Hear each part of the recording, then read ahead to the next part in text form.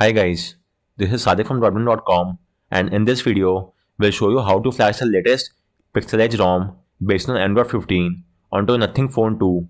So please take a backup of all the data on your phone and then let's get started. First off, get hold of the latest Android SDK platform tools from my guide and extract them onto your PC.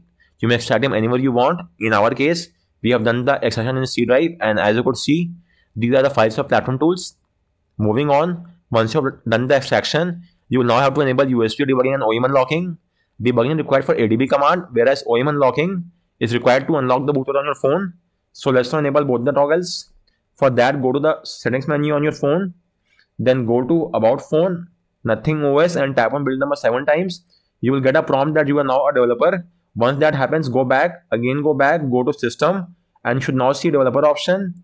Go there and enable the toggle next to OEM unlocking as well as USB debugging. You will get a prompt on your phone, tap on OK. You might get one more prompt. In that prompt, tap on allow, and with this, debugging is now enabled. Let's verify the same. So either go to the address bar of platform tools, type in CMD and hit enter. This will launch the command prompt inside platform tools directory, or you may open the CMD from the start menu, type in CD space, paste the path of platform tools and hit enter. In either of the two cases, you should be inside the platform tools directory. Once you have done that, now type in ADB devices and verify that you are getting a serial ID. If you're not getting any ID, then unplug and replug your phone from the PC. Disable and re-enable USB debugging. Tap on revoke USB debugging. Use the official USB cable that came with your phone and use the USB 2.0 port on your PC. So carry out these USB fixes and verify that you're getting an ID. Once you're getting this ID, your next course of action is to unlock the bootloader on your phone. Do note that unlocking will wipe off all the data and it might make the warranty null and void as well. If that's well and good, you could refer to a guide and the video and get this job done. In short, just boot your phone to Fastboot mode and use the Fastboot flashing unlock command.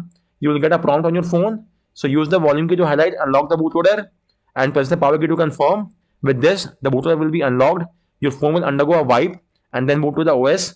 Once it's in the OS, make sure to re-enable USB debugging once again. Once that is done, let's move ahead. Now you may get hold of the latest Pixelage ROM from this link, and apart from that, you should also download the super empty IMG file, because we have to wipe the super partition. If you don't wipe the super partition and flash the ROM, you will get the error applying update 7 error code k install device open error. So to avoid this error from happening, it's highly recommended, or rather it's compulsory, to wipe the super partition via the super empty IMG file. So get hold of both the file, this super empty file and the ROM zip file. Once you have got both the files, you will have to transfer them inside the platform tools directory as well. So this is the ROM zip file. Let me transfer it here. Likewise, let's also transfer the super empty IMG file, which is here. So let's do that. And with this, we have got both the ROM zip and the super empty file. For the ease of convenience, it's highly recommended to rename the file to something shorter. So let's rename it to ROM and the complete name becomes rom.zip. Once that is done, let's now move ahead. So now you have to boot your phone to Fastboot mode. For that, type in ADB, reboot, bootloader and hit enter. And your phone should now reboot into Fastboot mode in a few seconds. So let's just wait for that to happen. Once it's in the Fastboot mode, type in Fastboot devices and verify that you are getting a serial ID. If you're not getting any ID, then you will have to install Fastboot drivers on your PC. We have made a separate guide and a video on the same. You could refer to a guide and install the drivers. Once you have installed the drivers, right click on the window icon and choose device manager, then expand the Android phone section and verify that your phone is being shown here as Android bootloader interface. So this, as well as the serial ID next to Fastboot, signify that your PC is able to read the phone in Fastboot mode, and we are now good to go ahead. So now your first course of action is to wipe the super partition on your phone. So copy this command and paste it in the CMD window, and the super partition is now wiped. Once that is done, you could now flash the OrangeFox recovery onto our phone. So although I made a separate video on the same, but still I'll show you once again how to get this job done. So first and foremost, we are done with the first step. Likewise, the second step is also done, and the third step has also been checkmarked off the list. So now get hold of the recovery file from this official link and make sure to download the stable build and not the beta build. As of now, this is the latest version. Download it, and once you have got the recovery file, it will be in a zip format. So extract the recovery zip file, and upon extraction, you will get the following files. Just copy the recovery IMG file from here and transfer the file inside the platform tools directory. Once that is done, we could now flash the file in the recovery partition. Type in Fastboot flash, partition name which is recovery and file name which is recovery.img and hit enter. and the OrangeFox recovery will now be flashed in the recovery partition. Once that is done, you may either type in Fastboot, reboot recovery, or use the volume key to highlight unlock recovery mode and press the power key to confirm. And in either of the two cases, your phone will now reboot to the OrangeFox recovery. You may also simply copy paste the command from my guide. I have given the command here. As you could see, this is the command to flash the recovery, and the command to reboot the recovery is this one. With that said, your phone should now reboot to the recovery in a few seconds. So let's just wait for that to happen. And with this, we are now inside the OrangeFox recovery. And your first course of action is to now do a format data, which will wipe off all the data from your phone. So if that's well and good, then make sure to take a backup beforehand, and then let's access the wipe section of the recovery. And from the wipe section, go to format data, type in yes, and hit the orange check mark, and the format data is now complete. Once that is done, you will now have to go back, go to menu, select reboot, and reboot to recovery. Your phone will now reboot to recovery, and this will remount the data partition on your phone. Once that is done, you may then transfer the ROM zip file onto your phone as well and flash it accordingly. So in most cases, I have seen that even after doing a format data, the PC is not able to read the phone. In other words, at the very max, your PC might show the phone, but it might not be able to access the storage. So let's see what is the case with me, and then I will proceed accordingly. So give it a few more seconds. As you could see, my phone is shown here, but if I try to access my phone, the storage, I cannot access the storage. It's all blank. So this, using a simple copy paste, or in other words, the USB mount method will not work here. So I have to take any other approach for this. As of now, I'm using the adb push command to get the job done. So for that, the command is adb push file name, which is rom.zip space / SD card, and hit enter. And the ROM zip file will now be transferred onto my phone. As of now, I'm transferring it inside the internal storage, which is the SD card. You may also transfer to any other directory of your choice, for example, data or temp, but it's highly recommended to keep it SD card. Moreover, apart from that, you may also use a USB OTG device if you have, but please do not use the ADB sideload, because that will end up flashing the file as well. We do not want to flash the file by ADB sideload. Flashing by ADB sideload is only done with AOSP recovery like Lineage OS, CR Droid, Evolution X, and such on. But in case of OrangeFox and WRP recovery, you should always use the install option to get the job done and not the sideload method. Either transfer the file via USB mount, but if your phone is not shown on your PC, or if you cannot access the storage, then you may use the adb push command, transfer the file inside the platform tools directory, and then use this command syntax, and the file will be transferred onto your phone. Do note that in most cases, the scenery window will not show the progress of the file being transferred. That is completely normal. Just give it a few more minutes and the file will be transferred. And as you could see, the file has now been transferred onto our phone. Let me verify the same as well. And this is the ROM zip file, so let's now flash it. Choose the ROM file and swipe to flash. The flashing is now started, as you could see, and it will take up to around 4 to 5 minutes for the flashing to complete. So let's just wait for that to happen. So guys, the ROM flashing is now complete. Although you might get a few warning signs, that is completely normal. Just make sure that you are getting the success message at the top. As you could see, it's not successful. Now, if you want to flash any other zip files, such as the Magisk or any file of your choice, then please do a reboot to recovery and only then flash the file. Finally, your last course of action is to do a format data. So go to wipe format data and type in yes. So we have to do a format data before and after flashing the ROM zip file. And once that is done, the data wipe is now complete. Let's move ahead with the final most important step. So as you might be aware, the ROM file has been flashed to the inactive slot, as you could see, which in my case is the slot B. So currently I am in active slot A, but the ROM is in the slot B. So I'll now have to make a switch to the slot B so that my phone would boot to the OS. So for that, let's go back, go to the menu, reboot, and you could see the slot A is active, but the ROM has flashed to the slot B. So I have to make a switch to the slot B. If in your case the slot B is active, then the ROM will be flashed in slot A and you have to make a switch to slot A. So make the choice accordingly. It's just that you have to make a switch to the inactive slot, which in my case is slot B. So I will tap on switch to slot B and the changing boot slot is now complete. Finally tap on reboot system and you will now get a warning that no OS is installed. This is a false error message and nothing to worry about. So just swipe to reboot and your phone will now reboot to the OS.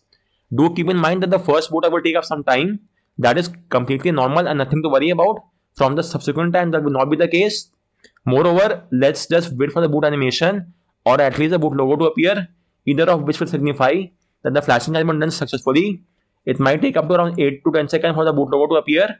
And after that, we will have a look at the ROM features as well. So let's give it a few more seconds. And as you could see, this is the boot animation taken from the latest Pixel 9 series. And we should now be inside the ROM screen as well.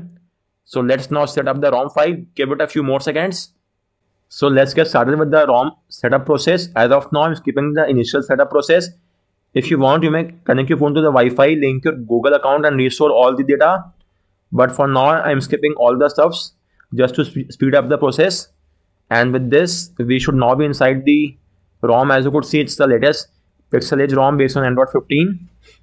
And this is the app drawer with a few Google apps being installed and third-party apps such as Dolby Atmos, which is audio enhancer app. And this is the QoS styles settings menu. So we have the new Android 15 style settings menu. Then apart from that, the power menu is also there in QoS styles. Then the predictive back gesture, let me have a look. That is also there. You could get a sneak peek of what is behind the menu, as you could see. Then let's have a look at the volume panel. So it does have a new volume panel as well. You could add new device from here or change the audio settings from this page as well. It will give you all the access from here. Apart from that, any other feature? Okay, yes, one more is the private space. Let's have a look at that as well. So go to the security and privacy. Then first set a screen lock. I am using a pattern. You may choose any one of your choice. So for the ease of convenience, I'm using a pattern. And now let me show you the private space. So let me confirm my password, and you could now use the same password as your lock screen or choose a new pattern. As of now, I'm using a new lock screen for the private space. So confirm your existing one and now choose, and you could choose a fingerprint, pin, password, pattern, anything of your choice. For the ease of convenience, I'm using a pattern 3x3, and this is my new pattern for the private space. And if you want, you may also add your fingerprint. I will do that later on, not now. And the private space should now be made in a few seconds. So let me show you that as well. And it's now done and dusted. You may access the private space from the app drawer. Go there, tap on the lock icon and input your password. And you could access all the apps from here. Then you could also add new apps in the private space. Likewise, if you go to the settings menu of private space, you even have the option to hide the private space. And the private space is now gone even from the app drawer. Let me show you. Just lock it once and it's not gone even from the app drawer. If you want to access it, then you have to make a search from here. Search private space, and then you may open it from this page only. So it's quite a handy feature. Then let's minimize it, and then you could access it from here. It's now enabled. Again, tap on lock and it will be gone from here. So these are some of the Android 15 specific features. Apart from that, let's have a look at some of the AOSP features. So if you go to wallpaper and style, so you may change the color from here of the themes. As you could see, it's based on the Material UI theming engine. Whatever color is the major color in the wallpaper, it will theme the entire UI and UX accordingly. You may also go to other colors and choose colors from here as well. This is the, let's say, yellow color and so on. Then you may also enable the white light theme from here or go back to the dark theme. And apart from that, you may also change wallpapers from here. As of now, it only has one single wallpaper. You may add new wallpaper from online or any source of your choice. Then these are the various lock screen clock style that you could choose from.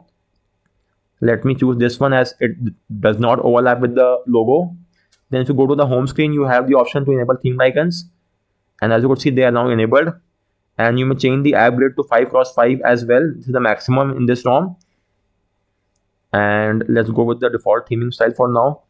Apart from that, you may access the system menu, and the glyph interface is the same that you get in Nothing OS.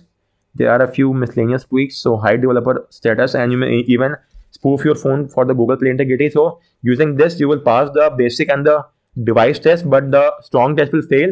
For most banking app, these are the only two tests required. But if you want to pass the strong test as well, then I have made a separate guide on that as well, and you could ask for the Keybox XML file. I will share the file with you in the comment section, and then you could use my guide to pass the strong test as well.